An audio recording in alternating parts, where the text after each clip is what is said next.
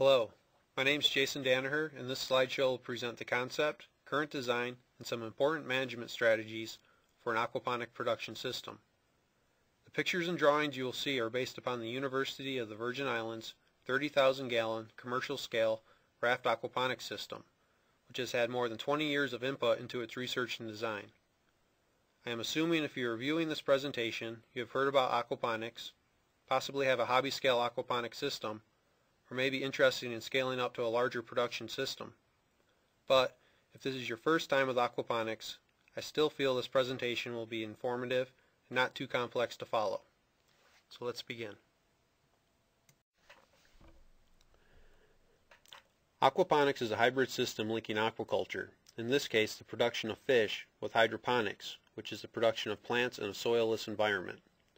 The concept of aquaponics is a relatively new science and came about because there has been pressure to improve freshwater use and decrease nutrient discharge to adjacent environments. Aquaponics is capable of addressing both issues.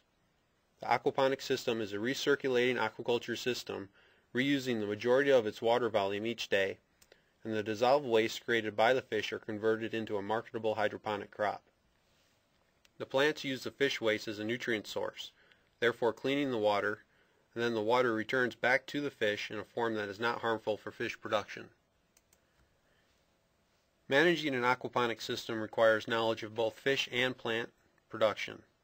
Because there is a synergistic relationship between the fish and plants, choices in management can positively or negatively affect system production.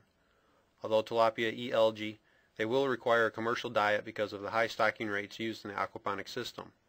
This diet provides all the essential nutrients for tilapia health and growth, and in addition supplies the plants with 95% of the nutrients required for their growth. Also, reliable energy is necessary to keep pumps and blowers running 24 hours a day throughout the year. In addition, the aquaponic system is an investment, requiring money to construct and operate the system until the production of plants and fish are ready for market and a sufficient amount of sales occur.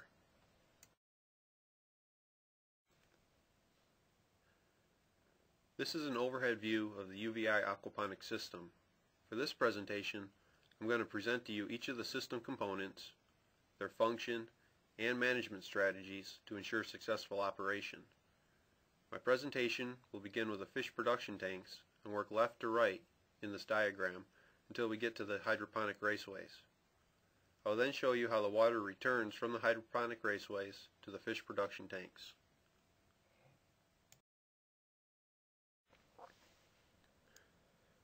Most of the aquaponic system components you will see are constructed from fiberglass. There are pros and cons to using different materials, and it depends on what supplies are located in your area and the investment you want to make. The UVI system has 4 fiberglass fish production tanks. The approximate volume of each tank is 2,100 gallons. Each tank has a center drain where fish waste and uneaten feed can leave and enter into the filtration units, which will be shown and discussed in upcoming slides. Each tank has an inlet where clean, filtered water that has passed through the filtration units and hydroponic plants returns to each tank at a flow rate of 25 gallons per minute. As you can see, the fish tanks are shaded under a hoop house with a shade cloth that blocks sunlight penetration. Preventing sunlight from entering the fish production area keeps algae from living in the aquaponic system. We do not want algae in the system because it will utilize nutrients required by the hydroponic plants, and some forms of algae can block PVC pipes and the pump used to move water through the system.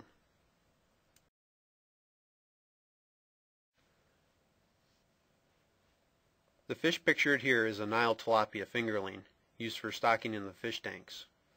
Over the past decade, tilapia has become popular in the United States as a food fish, and of the dozen or so tilapia produced for aquaculture, the Nile tilapia is the most commonly cultured around the world. Because the UVI system is located in a warm climate like the Caribbean, we are able to produce tilapia year-round in an outdoor system. In temperate climates, a greenhouse or insulated structure with heating would be necessary for tilapia production. Nile tilapia can handle adverse water quality conditions, crowding, and handling during production and harvest, while providing the producer with good growth rates and feed conversion ratios. This presentation will not go into depth addressing tilapia production. I urge you to speak with aquaculture extension specialists in your area, farmers, and to take advantage of a wealth of information regarding the production of this warm water fish available online.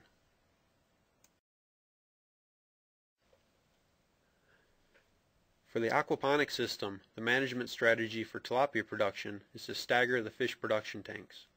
Staggered production is a benefit because it results in regular harvest for market, but relies on a consistent supply of tilapia fingerlings. The staggered production also creates a steady supply of nutrients for the hydroponic plants throughout the year. Every 6 weeks, a specific tank in the system is harvested and restocked with fingerlings. Over a 1-year period, each tank is harvested twice. The fish stocked into the tank are sex reversed at a young age to produce male fingerlings. Male tilapia are preferred because they grow faster than females, and single-sex populations prevent reproduction from occurring in the system. After 24 weeks in the tank, the fish are harvested with a final individual weight of approximately 1.5 pounds and a survival rate greater than 95%. Towards final harvest, fish biomass can approach 1/2 pound per gallon. We use a 32% protein tilapia diet and feed it to the fish 3 times each day. Our feeding method is called ad libitum, which is a fancy way of saying we feed the fish all they will eat within a 30-minute time period at each feeding. A common feed conversion ratio for our aquaponic system is 1.5 to 1.7. One of the key concepts for the aquaponic system is maintaining a proper ratio of the tilapia feeding rate to the hydroponic growing area. We recommend 60 to 100 grams of tilapia feed per meter squared of hydroponic growing area per day. This equates to approximately 30 to 50 pounds of feed per day for the entire system. Small experiments have shown a feeding rate greater than 100 grams of feed per meter squared of hydroponic growing area per day is possible, but 60 to 100 grams minimizes concerns with water quality management. Also, each fish tank contains 22 air stones, which allow the atmospheric air, the same air you and I breathe, to enter the tank and provide sufficient oxygen for the fish. The air is pushed into the system by a 1.5 horsepower regenerative blower. This slide demonstrates what is meant by staggered production and the rotation of harvesting and stocking each fish tank. At the beginning, tank 1 is stocked with tilapia fingerlings. 6 weeks later, tank 2 is stocked with tilapia fingerlings. Then, 6 weeks after tank 2 is stocked, we would stock tank 3 with tilapia fingerlings. Finally, tank 4 is stocked with tilapia 6 weeks after stocking tank 3. Now, each tank has fish, but remember, the age and size of fish in each tank is different. At this time, the fish in tank 1 are 18 weeks older than tank 4, and tank 1 is nearly ready for harvest. After 24 weeks, tank 1 is ready to harvest. Once it is harvested, it is restocked with a new batch of tilapia. 6 weeks later, tank 2 is harvested and restocked with tilapia fingerlings. This cycle continues as long as the aquaponic system is in production.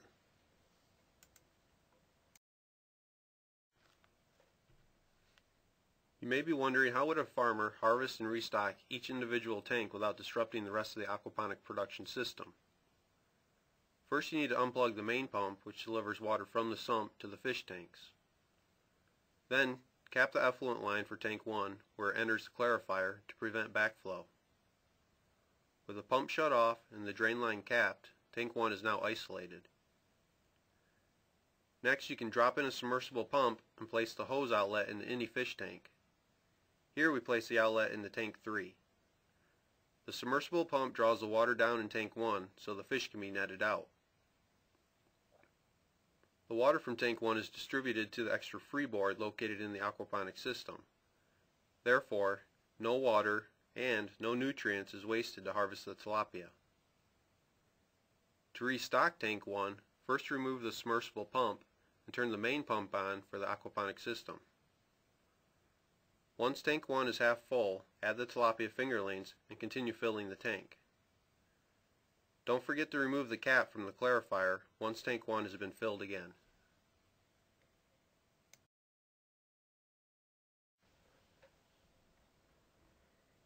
Here's a photo of a market-sized Nile tilapia that weighs approximately 1.5 pounds and measures 12 to 13 inches in length.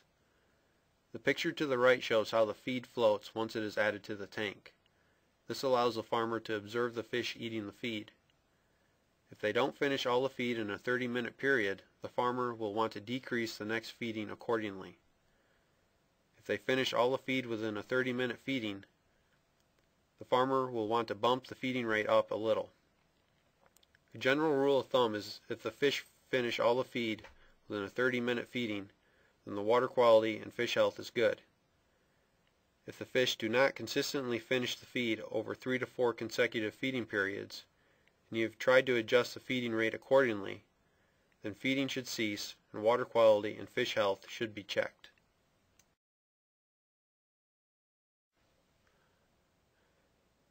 Okay, now we're getting away from the fish production units and are moving on to the next system component. After the fish tanks, the dirty water flows into the cone bottom clarifier. Its main function is to remove large solid waste from the production system. It cannot remove dissolved fish waste such as ammonia and nitrite. The clarifier allows solids to settle out of the culture water for discharge. There are 2 clarifiers for the aquaponics system, and each clarifier services 2 fish production tanks. You can see the 2 separate PVC lines entering the clarifier on the left. Each of these lines is plumbed into a center drain that transports solid waste from the fish tanks into the clarifier. It is key the water entering the 1,000-gallon clarifier is allowed to remain for 20 minutes to remove the large waste particles. The flow rate entering the clarifier is 50 gallons per minute. The clarifier has a cone bottom, and the solids concentrate in the cone for removal 2 to 3 times each day.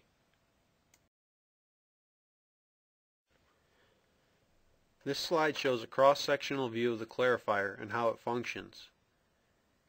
You can see dirty water entering the clarifier on the left and hitting a baffled wall.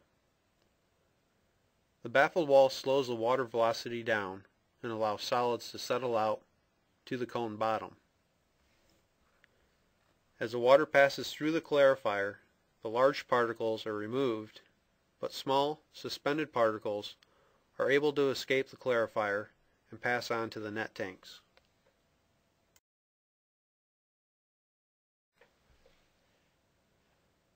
This is a photo of the concentrated sludge that is discharged from the clarifier 2 to 3 times daily. This sludge can have a solids content as high as 2%, and the effluent makes its way to a storage site adjacent to the production system. This nutrient sludge should not go into the hydroponic raceways. It will create an environment that is lethal to plants and the sustainability of the production system. However, this effluent makes a great fertilizer for potted plants and raised beds. This effluent has a low NPK value and is a slow-release organic fertilizer, so it can be applied daily without harming the plants.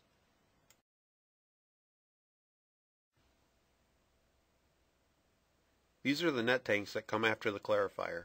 Their main function is to capture and contain the suspended solids which have left the clarifier. They are able to do this because each net tank contains approximately 50 feet of orchard netting. In addition, as solids build up in the orchard netting, nutrients are released in a dissolved form which the hydroponic plants can better utilize. We have found the frequency of cleaning the net tanks affects the nitrate concentration in the aquaponic system. Because of low oxygen conditions in the net tank area, nitrate can be removed from the system. Therefore, to maintain high levels of nitrate, we recommend cleaning the net tanks 2 times each week.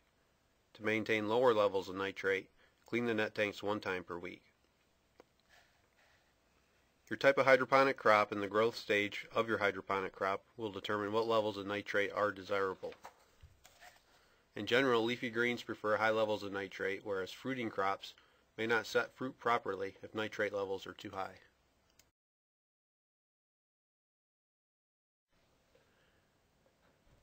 Here is a cross-sectional view of how the orchard netting in each net tank captures the suspended solids. As the solids are captured, they are broken down mechanically and biologically, which releases dissolved nutrients into the water for the hydroponic plants.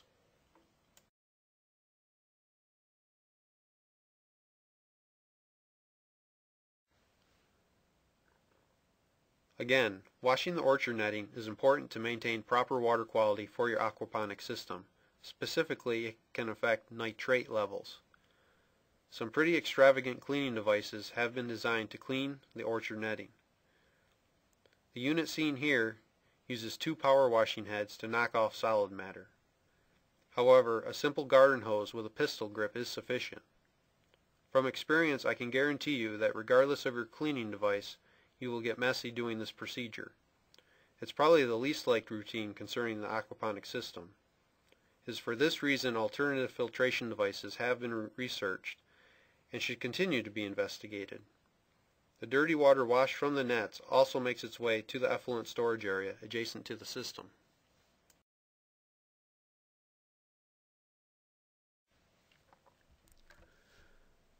The degassing tank comes after the net tanks and is where the system water converges after the filtration units. Its location is just before the hydroponic raceways. The degassing tank receives its name because there are several air stones vigorously aerating the water as it enters. This vigorous aeration uplifts the water into 3 distribution pipes which supply the 3 sets of hydroponic raceways. Also, the aeration blows off any hydrogen sulfide that may be present from the low oxygen in the clarifier and net tanks, and also removes excess nitrogen gas. Also within this area is our last defense for capturing and preventing baby tilapia from entering the hydroponic raceways. As water enters the degassing tank, it must first pass through nets with mesh size similar to window screening. Every day these nets are removed and immediately replaced with a second set and then washed. If baby tilapia are able to enter the hydroponic raceway, they will consume the plant roots and plant production noticeably decreases. Although we stock sex reverse fish, this sex reversal process is only 95% effective, so occasionally some fish reproduction will occur.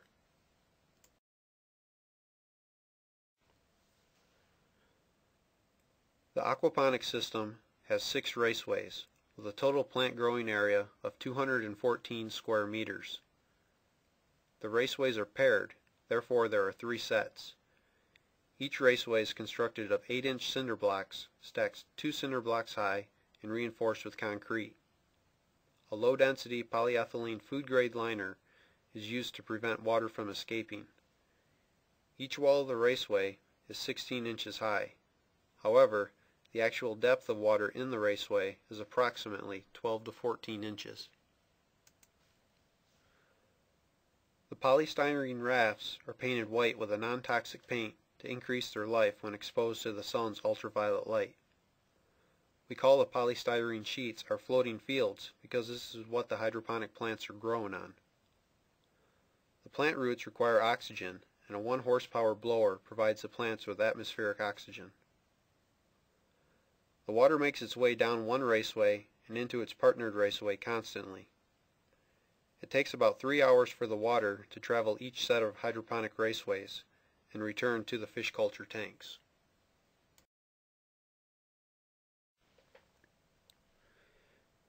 Here you can see how the water makes its way through a pair of raceways.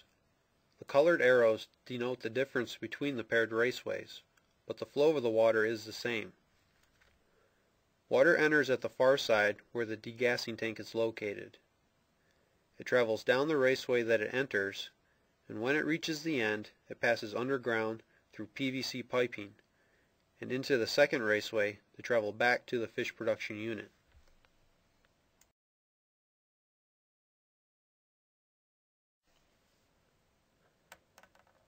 Most of the plants cultured in the hydroponic system are first started in soilless media in a greenhouse for a 3 to 4 week period and later transferred to the raceway. The transplant plugs are placed into plastic net pots like the one pictured. Circular holes are cut into each polystyrene sheet which allow the net pot to be inserted and make contact with the water. Plant roots begin to grow out of the net pot and into the hydroponic environment in search of nutrients. The roots are able to absorb nutrients in the hydroponic environment, and there is a continuous supply of nutrients 24 hours a day until harvest.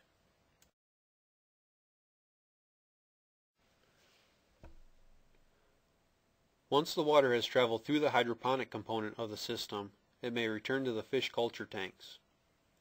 All the water that leaves each set of hydroponic raceways returns to the sump.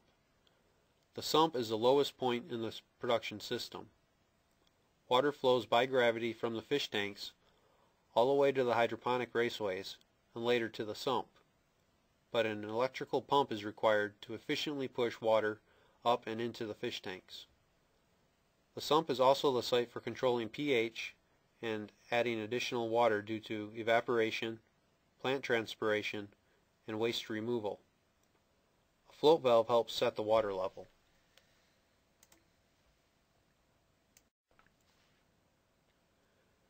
The base addition tank is adjacent to the sump and is where chemical addition occurs to maintain a neutral water pH of 7.0. It trickles water into the sump to slowly increase pH. We don't want a sudden change in pH because it can shock the fish and plants, even causing mortality in some instances. In this photo you can also see the pump, which delivers water from the sump to the fish production tanks. It is capable of pumping 100 gallons per minute and therefore can distribute water at a rate of 25 gallons per minute to each fish tank. Each fish tank has a ball valve at its inlet to further adjust water flow if necessary. Measuring the pH allows a farmer to determine if the culture water is ideal for the biological processes occurring in the aquaponic system. So maintaining the pH of the aquaponic system is important. Because the system contains fish, plants, and nitrifying bacteria, which help to convert the fish waste ammonia into nitrate, we need to meet a middle ground for what each organism prefers. Maintaining the pH at 7.0 is optimal for fish, plants, and bacteria. Due to the biological and chemical processes occurring in the system, the pH will want to continuously drop below 7.0. We alternate the addition of potassium hydroxide and calcium hydroxide to maintain the pH at 7.0. Besides maintaining the proper pH, each base provides essential nutrients like calcium and potassium for the plants.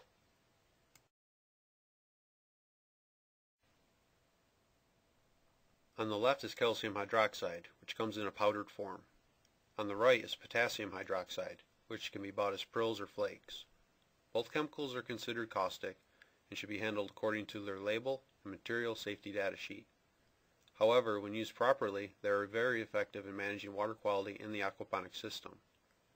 When pH begins to fall below 7.0, we will add approximately 2 pounds of either calcium hydroxide or potassium hydroxide per day to the base addition tank until pH reaches 7.0 again. I have seen some blog sites that criticize UVI for using these bases in the aquaponic system.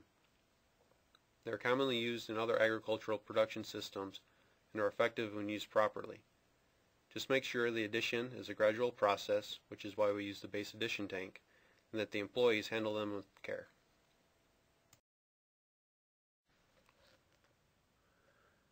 Now that you have seen each component in the order that the water flows through the system, I'd like to show you some CAD drawings that demonstrate the layout and plumbing of the system. This slide shows a three-dimensional overview of the current aquaponic system. The gray grid we are peering down through is the metal hoop house or cold frame that provides a structure to shade out the sunlight. Let's get oriented with the rest of the system components. The red circular tanks are the fish production tanks. The brown circular tanks are the clarifiers. The yellow rectangular tanks are the net tanks. And the blue rectangular tank is the degassing tank. At the bottom, the green rectangular tanks are the hydroponic raceways. And the purple tanks in the center are the sump, base addition tank, and pump. Adjacent to the hoop house is the effluent storage, which holds the waste discharged from the clarifiers and net tanks.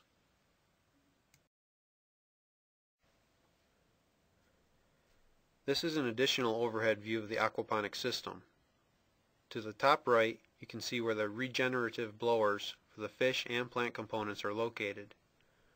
The previous slide and this current one provide a nice 3D overhead view of the system, but the important part that oftentimes is difficult for individuals to understand is the underground plumbing and how the plumbing connects one component to the next.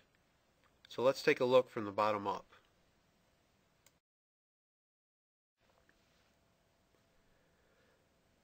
Now, let's imagine we are underground and lying on our backs. We are looking up and at the bottom of the aquaponics system. From this view, we can see quite a bit of the plumbing that would be invisible from the surface. We can see how each fish tank has a center drain and is plumbed into the clarifier.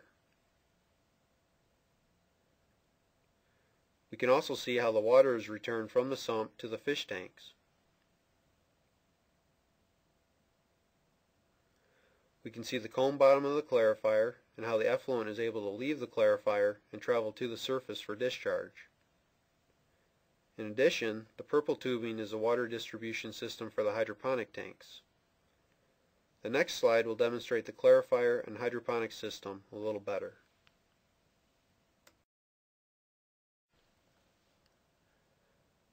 From this view, we can better see how the water would leave the degassing tank and enter into each pair of hydroponic raceways.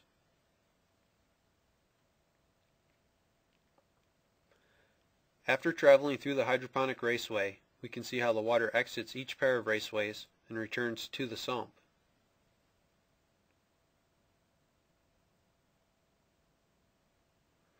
Finally, we can see how the effluent would leave each clarifier and travel out to the effluent storage pond.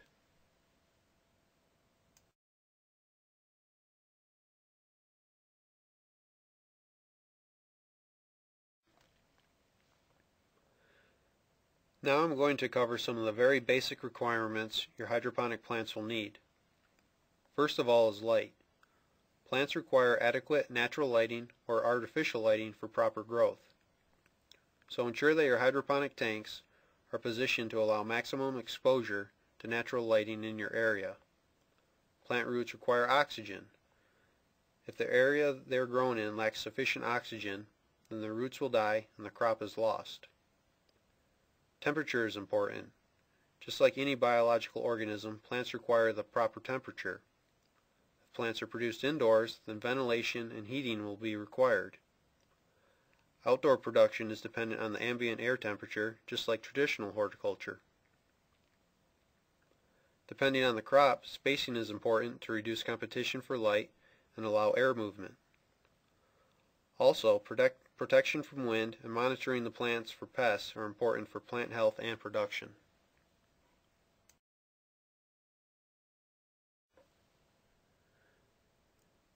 Regarding nutrients, there are 16 essential nutrients plants require.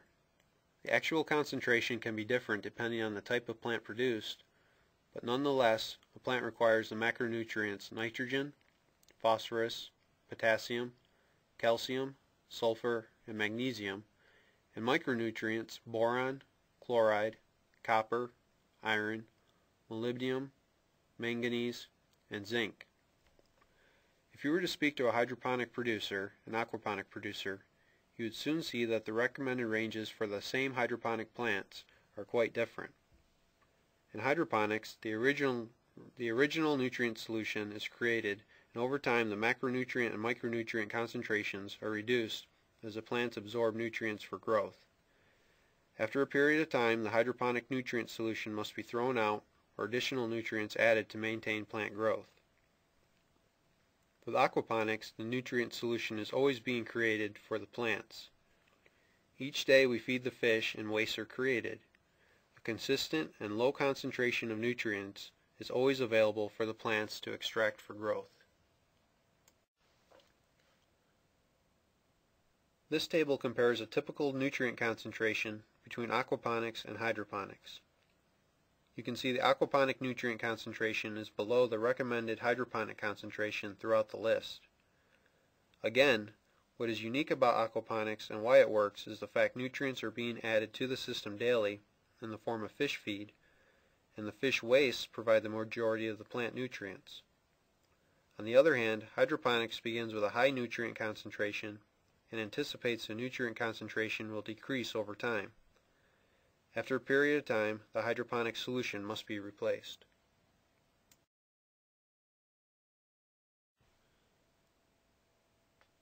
The main idea behind aquaponics is the fish waste provides nutrients for the hydroponic crop. The fish waste does provide the majority of the plant nutrients, but the fish waste lacks sufficient calcium, potassium, and iron to sustain plant health. Therefore, sources of calcium, potassium, and iron are added.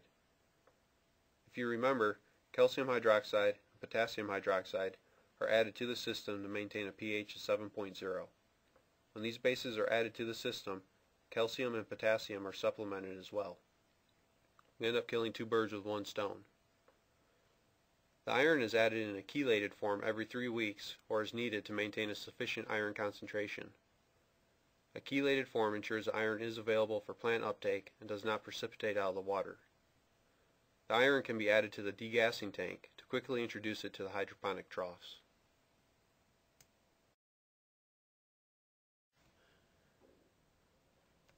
There are two types of plant production methods that can be used in the aquaponic system.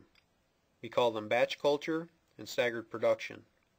With batch culture, the whole hydroponic component, meaning all the raceways, are planted at the same time with the same age seedlings. When the plants are ready for harvest, all the plants are removed from the system for market, and then the whole system is replanted again. One advantage to this production technique is a large market can be supplied monthly with lettuce. However, a disadvantage is as the plant biomass peaks, the nutrient concentration in the system is depleted, and the potential for plant nutrient deficiencies can increase. At UVI, we recommend staggered production for most scenarios. Just like the fish production, staggered plant production allows for regular harvest on a smaller scale. This prevents nutrient depletion, but requires a good management protocol to ensure plant seedlings are ready for weekly transplanting.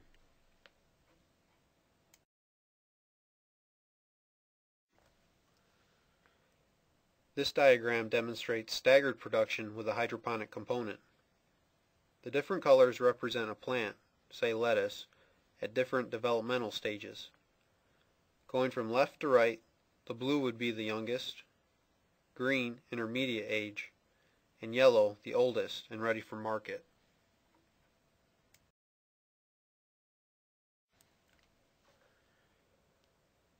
I want to show you how a farmer would harvest the older, here the yellow portion, of the raceways for market. This would require 2 people to lift the polystyrene sheet out of the water, one at a time, and harvest the lettuce. Then the workers would go down to the blue rafts and push the remaining rafts down to the end of the raceway. After cleaning any leaf debris off the yellow rafts, they can be taken to the opposite end of the raceway, insert clean plastic cups, and replant with new 3 to 4 week old transplants. As you can see, the floating fields are easy to handle and rearrange.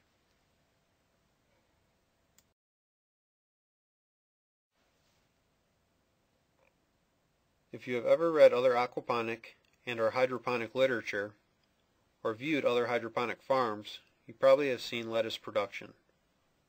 Lettuce is a very common crop for hydroponics, and there is a big demand for fresh and fancy lettuce heads by people involved in the culinary and retail business. Before lettuce is transplanted into the aquaponic system, it must first have a 4-week start in the greenhouse or shade house to ensure adequate size for transplant and survival in an outdoor aquaponic system and climate like we have at UVI. Seedlings are grown in a soilless mixture of cocoa fiber and vermiculite, and twice a week are provided with a water-soluble inorganic fertilizer. Other farmers may recommend another management technique, but we found this works best for us. You can see, depending on the type of lettuce head you're trying to produce, the average weight and number of plants per raft may change. A pattern with a correct quantity of holes and spacing is cut out of a 1/4-inch sheet of plywood and used to ensure all polystyrene sheets are identical for lettuce varieties requiring 48, 60, or 88 heads per sheet.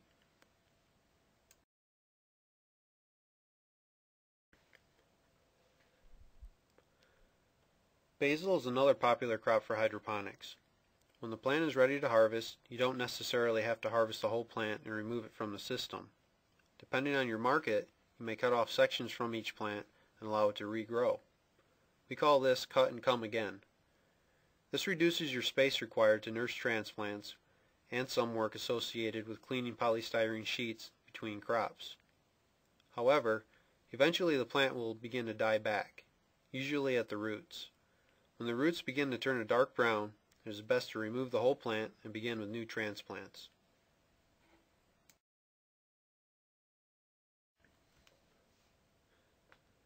Some other crops that hold potential for aquaponics are mint and chives.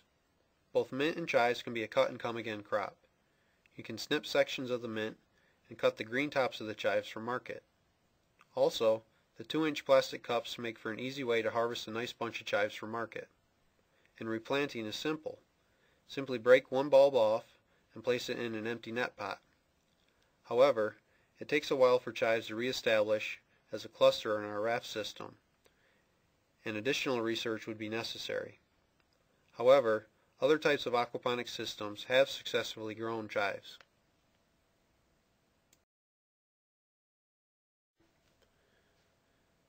Cucumbers do well in the aquaponics system. Of course, there's plenty of water for the cucumber plant. Since we have an outdoor system and are not really limited with horizontal space, we allow our plants to grow out and over the raceway.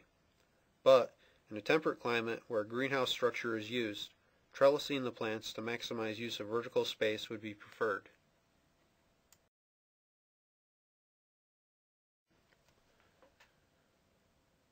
Collard greens and pak choi also do well in the system. An aquaponics system has the potential to allow a farmer to sell quality produce to niche markets for a growing ethnic population in the United States. Oriental vegetables have good potential in an aquaponics system.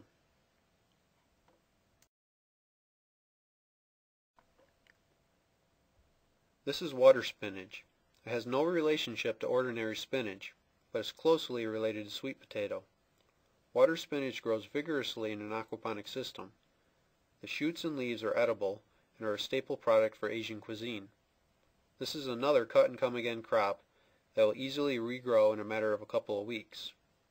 It can be easily established with cuttings.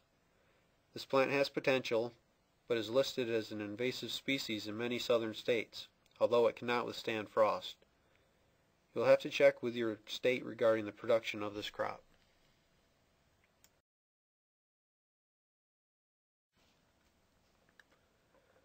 Cut flowers and cantaloupes have done well in the system. The sugar content of cantaloupes and melons can vary because of the growing environment. In field production, the fruit begins to sweeten when the vine dies back in water-stressed conditions. However, in the aquaponics system, water is always present and the vine never really dies back, so the sugar content of the melon may not reach its maximum potential. If you were to perform a Brix test on the fruit, you may observe this.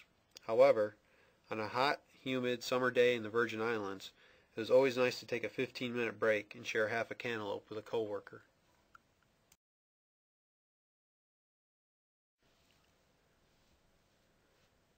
Managing pests is important for the success of a hydroponic crop. The plants are crowded up to a point that maximizes production per unit area, which makes it easier for pests to damage a crop. But the mere presence of a pest doesn't necessarily indicate there is a problem. Knowing what insects will attack your crop and what environment, for example temperature, time of year, the humidity, the pest or pathogen prefers will assist in preventing an outbreak. With an integrated system like aquaponics, you have to be careful in choosing what pesticides to use because you do not want to affect your fish or beneficial bacterial population. This slide has 3 biological controls we use in the aquaponics system. Dipel is a naturally occurring bacteria. It controls many leaf-eating caterpillars of moths and butterflies, but it does not harm other insects, birds, fish, or warm-blooded animals. Dipel does not kill caterpillars immediately, and once a caterpillar eats treated foliage, although it stops eating, it may take up to 3 to 4 days to die and drop from the leaf. Botanigard contains live spores of a naturally occurring parasitic fungus. After an application of Botanigard, the spores will contact and adhere to the target insect. Within hours, the spores will germinate, penetrating the cuticle or skin of the insect. The fungus grows within the insect body, overwhelming and killing the insect. The spores do not affect other organisms like humans, pets, birds, and other animals. Armicarb is a broad-spectrum contact foliar fungicide controls a variety of agricultural crop diseases such as powdery mildew.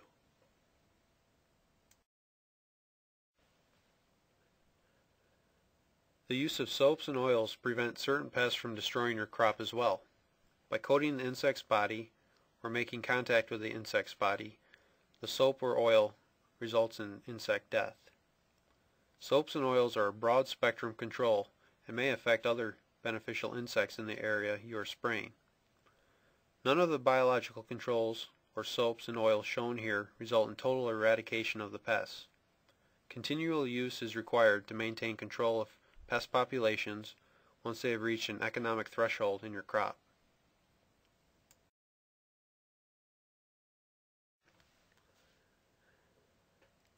I would like to quickly share some best management practices for pest management. It is important to note that often the pest or disease is present in the production area, but when the pathogen, host, and correct environment converge, that's when a problem is going to occur. So prevention through proper system management is your best option in controlling pests. In regards to integrated pest management, areas for pest breeding and refuge should be eliminated from your production areas. Good sanitation practices should be used in and around the production and nursery area to minimize weeds, insects, and pathogens. Periodic scouting should be used to determine when pest problems reach the economic threshold. The least environmentally persistent, toxic, and/or mobile pesticides are used and rotated to prevent the buildup of insect tolerance. And records are kept on past pest problems, pesticide use, and other information for each plant production area. For pesticide management, read the pesticide label and use proper clothing and protection for application. Make sure all pesticide application equipment is maintained and calibrated on a regular basis. Make sure only the amount of pesticide needed is mixed for application, and pesticides are stored in their original container and in a properly designed facility that is equipped with warning signs. Finally, notify employees when pesticides have been applied and when it is okay to re-enter the production area. A good time to spray may be at the end of the workday when employees have returned home.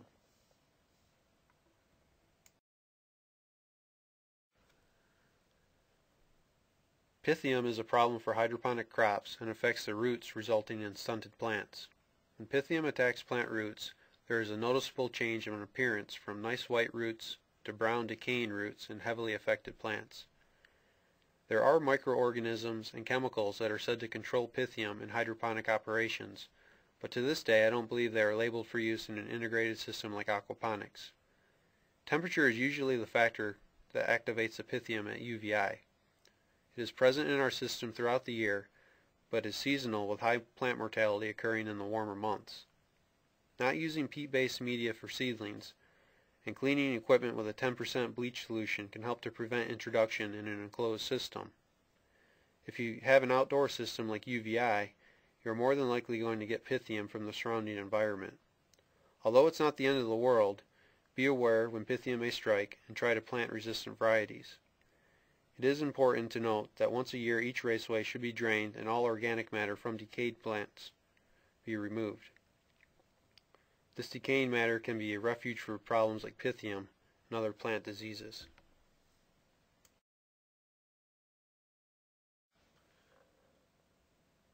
Snails can be problematic in an aquaponic system because they will consume the film of nitrifying bacteria growing on the surfaces of the hydroponic raceways. This can have an effect on your water quality. Snails can also be vectors for fish disease. You do not want to add copper sulfate to the system to control snails. You'll end up killing your vegetable crop. One biological control option is red ear sunfish, which can be stocked in the hydroponic raceway to control snail infestations. Unlike tilapia, the red ear sunfish will not consume plant roots.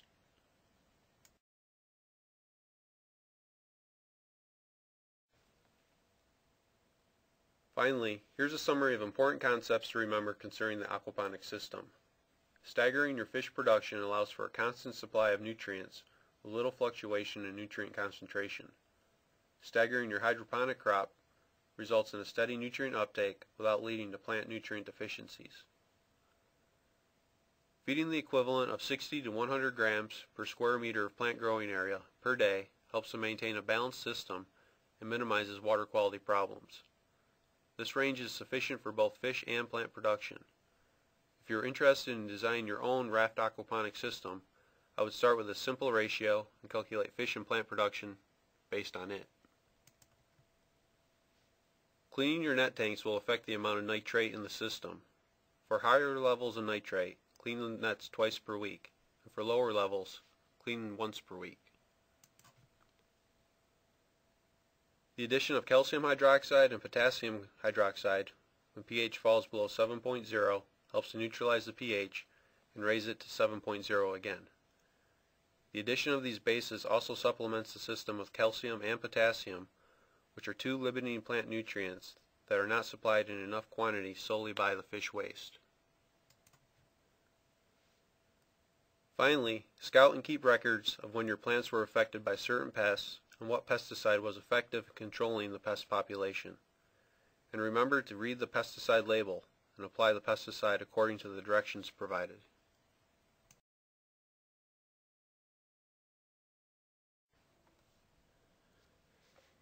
Here's a photo with some of the UVI team members after a recent harvest from the aquaponic system. There is a farm store on campus where the fish and vegetables produced by the aquaculture program can be sold to the public. And no, the cantaloupes and watermelons do not taste like fish. You would not believe how many times visitors ask that question.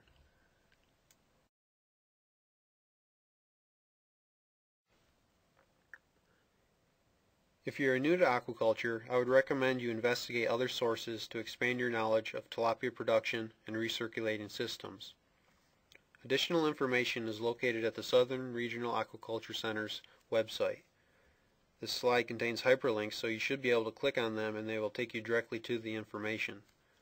The aquaponic fact sheet has additional information regarding the size of PVC piping used throughout the system. Also, there is a site for the University of the Virgin Islands Aquaculture Program. The program does offer a short course, and additional information may be obtained by contacting program staff.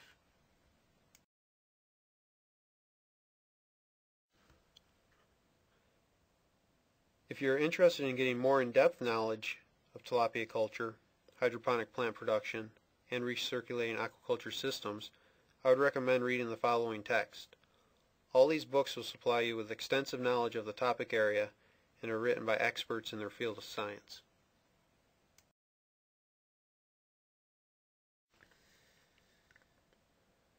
I would like to thank Dr. James Ricosi, Donald Bailey, and Charlie Schultz for sharing their knowledge of aquaponics during my 5 years at the University of the Virgin Islands.